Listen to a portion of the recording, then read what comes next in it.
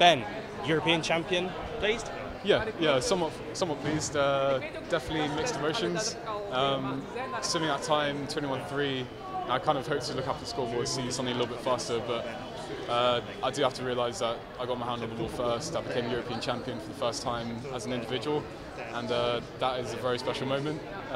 4 years ago, I did the exact same thing at Commonwealth Games.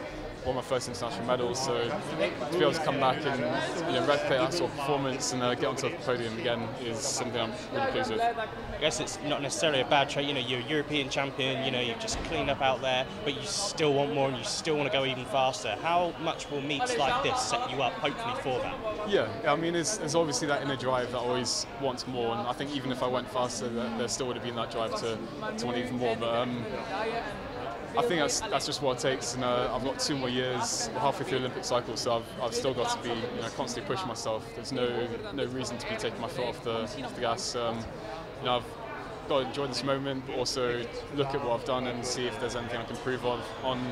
I do think there is, because 21.3. Not too happy with the time, but obviously I'm happy with the outcome. So. And not just the outcome for yourself now, but you guys have been cleaning up on the medal front all week. What kind of a privilege and honour is it for you to be part of this amazing team and the ride that you guys are on? Yeah, it's really enjoyable. I mean, obviously I wasn't racing too much at the start of the week, so I got to see all the gold medals and the records, and it was really special to be able to actually support the team for once. And, to be able to come in for my go, get silver and get gold, that's I can't really ask for much more.